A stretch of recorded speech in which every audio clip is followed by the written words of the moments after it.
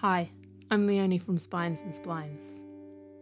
Today I'm going to show you how to turn an old juice or milk carton into a Drypoint print. Drypoint's a kind of intaglio printing, but it's one that you can do safely and easily at home. Traditionally, Drypoint has been done on a metal plate like copper, but it's also possible to make Drypoint plates using cardboard.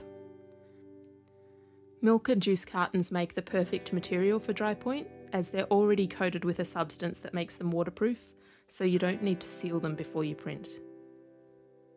I began making my plate by slicing off one of the panels with a utility knife, a cutting mat and a ruler, and I chose to cut the folds in the carton off for the particular print that I'm making. But these will pick up ink in a really interesting way, so if you want to incorporate them into your print, you can just cut your carton in a way that includes them. When my panel was ready, I grabbed a pencil that would draw on the carton surface.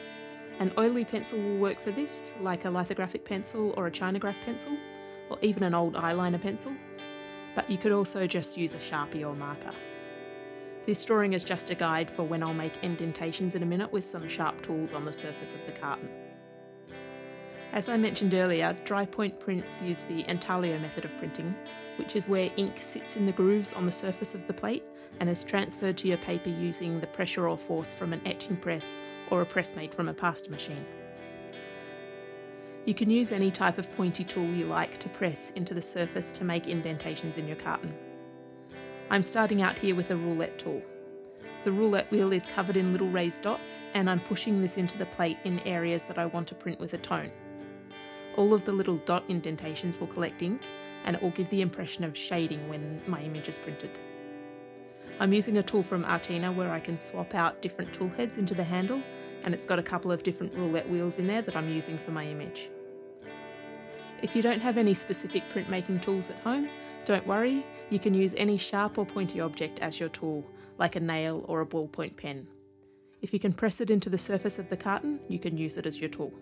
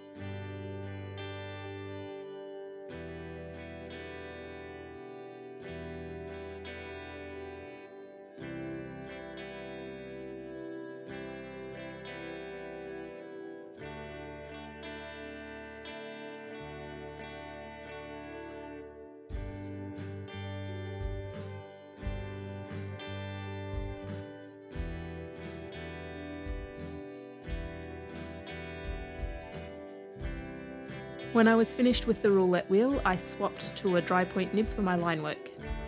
Here I'm going over the areas that I want outlined, and I'm also using the tool to do some hatching and cross-hatching to reinforce the areas of shading that I made earlier with the roulette wheel. While I'm finishing up making my plate, it seems like a good time to remind you that I have a Patreon and you can go and support it. If you get some value out of what I make and can afford to buy me the equivalent of a pack of birthday cake candles each month, that would be amazing. My plan is to make weekly art tutorial videos this year, which takes a lot of work, and every little bit of support helps me make these videos better.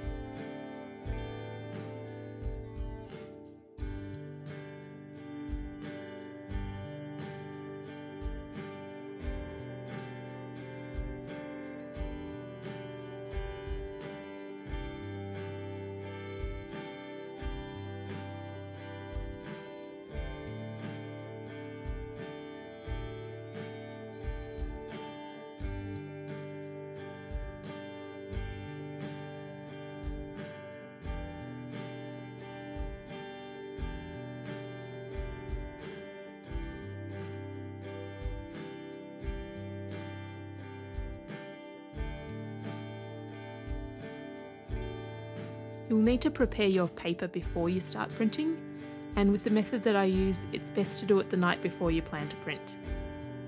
The paper that you use for intaglio printing needs to be damp when you run it through the press, so that it's more flexible and can be pushed into the grooves on your plate to collect the ink more easily. You'll need to use a type of art paper that can be soaked in water without falling apart.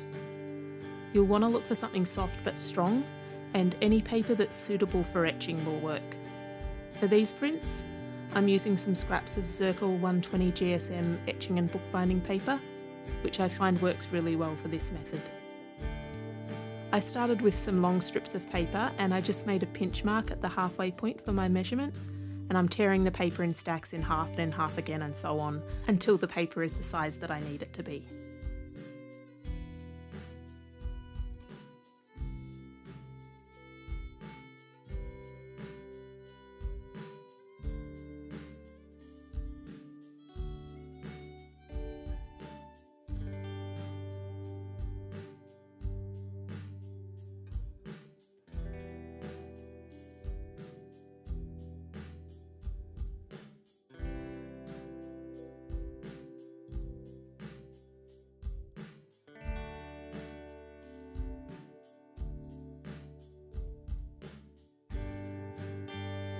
The next step is to wet the paper down and leave it to soak.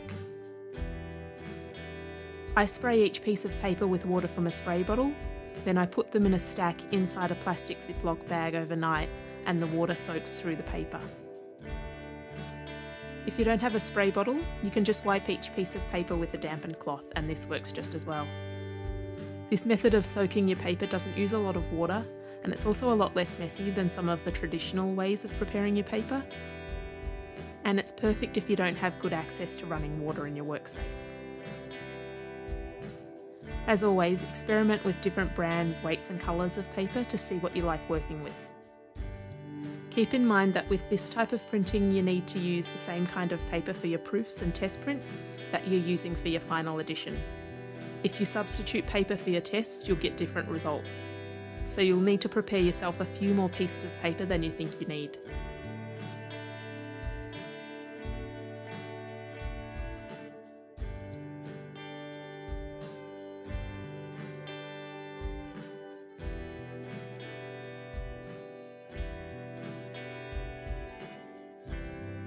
I'm printing my Drypoint prints on an etching press using 3 blankets, with the thinnest blanket closest to the press bed and the thickest blanket closest to the top roller. For this type of printing you need to set your press fairly tightly. You probably don't have an etching press at home unless you're very, very lucky. If you want to print on a press, you might be able to use one in a local open access printmaking studio or a university, but if you don't have those type of facilities in your area, this type of Drypoint printing is absolutely perfect for printing with a pasta machine press.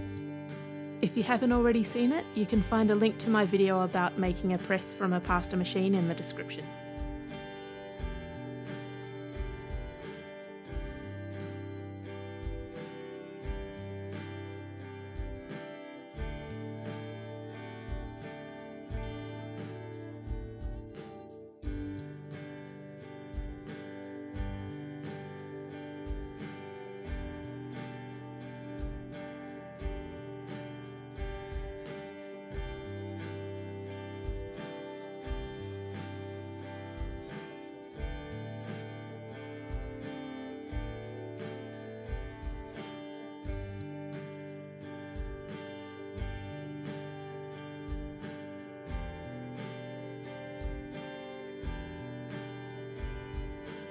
One more thing I need for the printing process are some sheets of clean newsprint.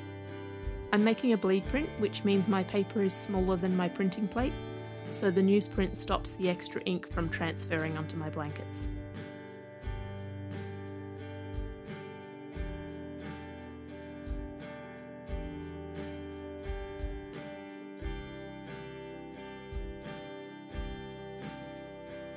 When everything is set to go, you can start inking up your plate. You might need to experiment with your ink as you do your first few prints. Etching ink comes in a wide variety of viscosities. Some ink will be looser and some will be stiffer, and the different textures will work better for different kinds of prints. Here I have some Charbonnel F66 black ink, which is quite stiff and creamy. It didn't work super well for my image alone, so I mixed it using a paint knife with some very loose Charbonnel 55981 ink, and I got a texture that was perfect for what I needed. You can also modify your inks with different substances to adjust the texture, like linseed oil or magnesium carbonate powder.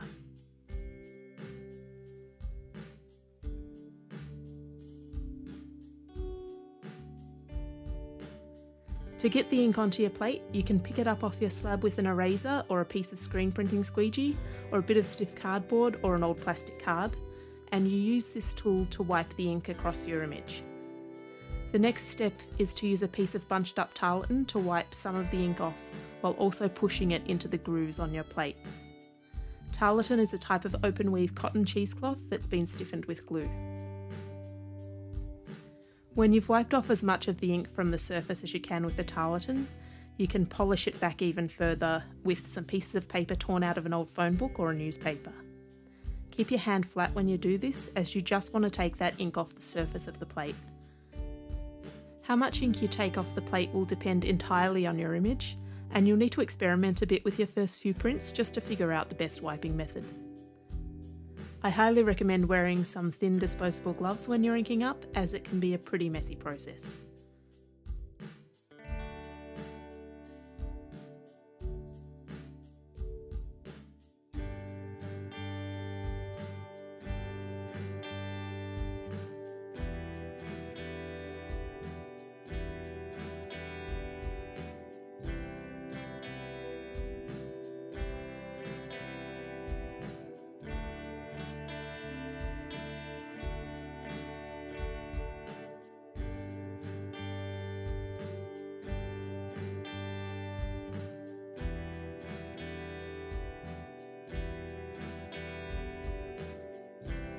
When you're ready to print, just put your plate face up on the bed of your press and put a piece of your dampened paper on top. If you can still see pools of water on the surface of your paper, blot this off gently with some newsprint first. The paper needs to be damp, but you don't want it to be visibly wet. Place the paper carefully onto your plate and put down a sheet of clean newsprint if you need to.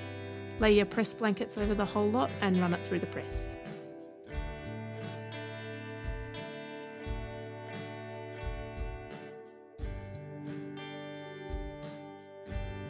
You only need to run it through your press in one direction. I'm just going back and forth in this video because I don't have a lot of room in my studio and it's easier for me this way.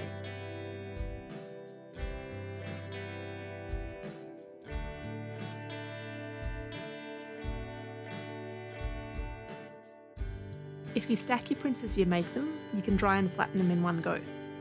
To do this, put down a sheet of stiff cardboard, put a clean piece of newsprint on top, lay out your prints, and when the first layer is full, put another piece of clean newsprint down. Put a second piece of cardboard down and repeat the process until you're done. When you're finished printing, weigh down the last piece of cardboard with a book or some light weights for a day or two, and when you unstack them, they'll be dry and flat. Cleaning up properly is very important, especially if you're using a shared or public studio space, but fortunately it's also pretty straightforward. I clean my press bed with a rag and some citrus-based cleaner, then I go over it again with a dry paper towel. After I've cleaned the ink off my plate with the same rag and citrus cleaner, I scrape the excess ink off my slab with a paint scraper, and I wipe this on the scraps of phone book paper that I used earlier. I also clean excess ink off my tools carefully with the paint scraper, and then I collect all the rubbish together and wipe everything down with some citrus cleaner. I also got my desktop pretty messy this time around, so that got a full wipe down too. Vegetable oil will also work to clean the ink off your slab if you want to use that.